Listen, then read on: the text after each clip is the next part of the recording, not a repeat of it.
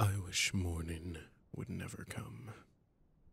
I wish I could just lay in bed here with you forever.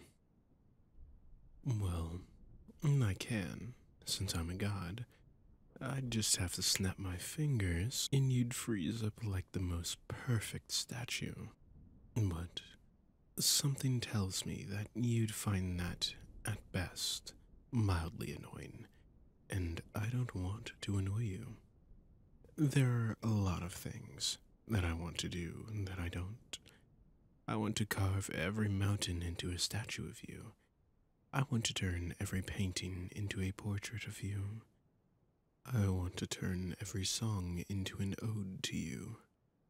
But I know you don't share all of my tastes, and I respect that. I know. I know you'd think I'm overdoing things. I never knew how to mind mortals before. I never even thought to consider their thoughts and feelings. You were the first mortal whose opinion I ever cared for. And I hope you don't hate me for saying this, but I am certain there will never be a second. I love you. You're so lovable. You're precious, charming, and funny. Funny like me, I might add, and I can back that claim up with a joke. Why are Yandere so rich? Because they know how to make a killing. Okay, here's another one. Why do Yanderes love their shadow so much? Because it never leaves them. Oh, that joke was kind of sad, actually. But I think I can cheer you up with a fun fact. Did you know there are 200 billion trillion stars in the universe, and you're more beautiful than all of them? It's true. I would know. I'm a god. I checked each and every one by one, and I can confirm none of them quite compare to you. Of course, they're just giant balls of gas, so they don't look quite as pretty up close. But still, my point still stands. My point being that you are infinitely precious. I am so lucky to have something as precious as you. And that's saying something, since I basically own everything, being the supreme god of the universe and all. I'm going to keep you forever. Forever and ever. And I'm going to keep you for longer than your sweet little mortal mind can comprehend. Even when the sun envelops the earth in 5 billion years, I'll still protect you and keep you.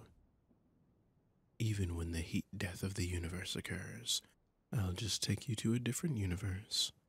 I'll keep you going. I'll keep you young, healthy, and alive forever. And even if by some mistake you died, I'd just seize your soul and bring you back to life again. It'd be easy for me, after all. Practically everything is easy for me, except a few things, like taking my eyes off of you, or thinking about things other than you, or resisting my urge to fawn over you. Resisting my urge to protect you is another thing I cannot do. I won't let anyone hurt you. If someone tried to hurt you, I wouldn't even end their life. No. I'd make sure that they never existed. I'd rewrite history without them. Make sure that their parents never met. Or something like that. There are a lot of ways I can go about it. All to protect you, of course. It's all just to keep you safe, darling. That's the reason for so many of the things that I do. I'm conscious of every single atom, so that none of them can move in a way that would harm you. Even if the entire world tried to hurt you, I'd stop them. Then I'd make a new world. One lovelier, better, one that respects you more. Because you deserve respect. You deserve love and adoration. Even I, as a god, do not feel I can possibly do enough to properly lavish you with my affection. I. It makes me confused sometimes. Is that okay? For a god to be confused? It's just that someone I love as much as you should be. How should I say it? Like, you're a big deal. All the mortals on this planet should be bowing at your feet, kissing the ground you walk on, naming their cities after you, and the likes. They should just show you some respect. But I guess that's more like worship. It pains me for others to not treat you as well as you should be treated. But at the same time, I want you all for myself. To be the only one that spoils you with such devotion. It makes me feel special. Which sounds silly, I know. Why would I need to feel special? I'm already a god. What is more special than that? But still, I like it. I like you. I like being the special someone who really appreciates you, who really understands how lovely and precious and valuable you are. And I guess I'd get jealous that others were giving you attention, is all. Which is why I'm kind of reluctant about the whole having the world worship you thing. But that's alright. Right now, you're here, and I'm here, and it's just the two of us, and that makes for the perfect moment, my lovely sweetheart. That reminds me, I should probably think of some new pet names to call you. I mean, you are my sweetheart, and you are my darling, but you could also be some other things. Like my love. But I think that we can think of something a bit more interesting than that. For instance, you could be my honeypot. Wait, no, that makes you sound like some sort of spy. I could call you my sugar, but that's not really fair, since unlike sugar, you're good for me. I guess I could call you my cupcake, but cupcakes also have sugar. Well, maybe you're a healthier cupcake? Oh well, the process of thinking of pet names is cute and fun in itself, but I'll just keep on thinking and keep you posted, my beloved.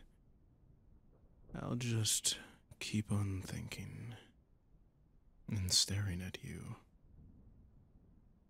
What? Can you blame me? You're very easy to stare at. I like watching you no matter from what direction, whether I'm making eye contact, or I'm starting at the back of your head, or even if I'm watching over you as you sleep.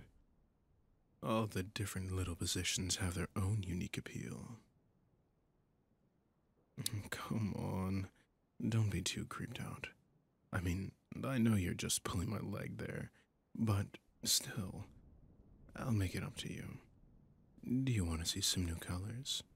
Humans only have 3 types of cone cells in their eyes, meaning they can only see about 1,000,000 different colors.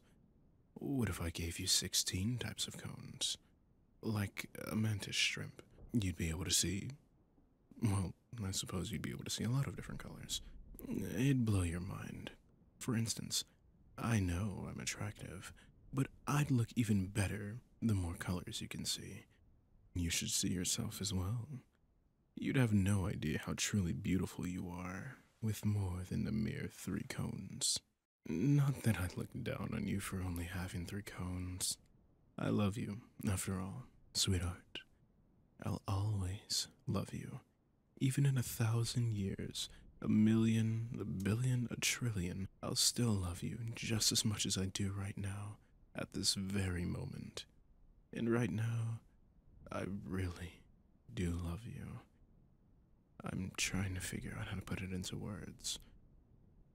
If my love for you was a pit, it would swallow the world whole. I want to create an endless amount of languages just so I can have more words to express how much I love you. I want to engrave your name on every atom of the universe. Not deep enough to split them, obviously. That would, well, that would be irresponsible. Luckily for you, I'm so cautious. And lucky for the other living things in the universe, too, I suppose. But right now, I'm just focused on you. Because I love you, darling. I'd do anything for you. If you said that the sky would be prettier if it was purple, then I'd change it.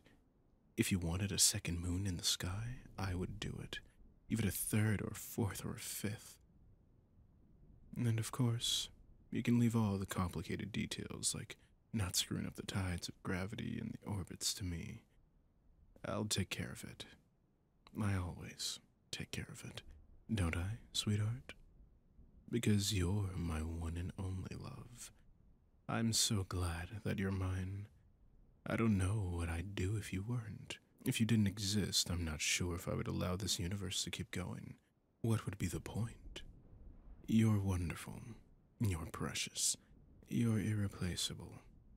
My truly one-of-a-kind darling. You're breathtaking. Good thing I don't need to breathe. I don't really need anything other than you. I wish this moment could last forever. Just me, lying down here and admiring you. I really don't want morning to come. Is it okay if I stop time for a bit? For everyone but the two of us? I just want more time with you is all. I promise I won't drag it out for too long. Thank you, sweetheart. I love you. Hello everyone, it's Prince Kairo, and I just want to thank you for listening to another one of my audios. It truly does mean the world to me to have this kind of support. I never really thought it'd be possible. Special thank you goes out to all of my patrons on screen, especially that of my precious pets, Ash3407, Toka, Michelle, Nikki Pele, and Ghost. Thank you all so much for everything that you do. It truly does mean the world to me. If you are interested in getting audios early or maybe hearing Not Safe for Work extras, be sure to check out my Patreon in the pinned comment down below. Thank you all so much. Again, I've been Prince Kairo, and remember that your prince loves you all.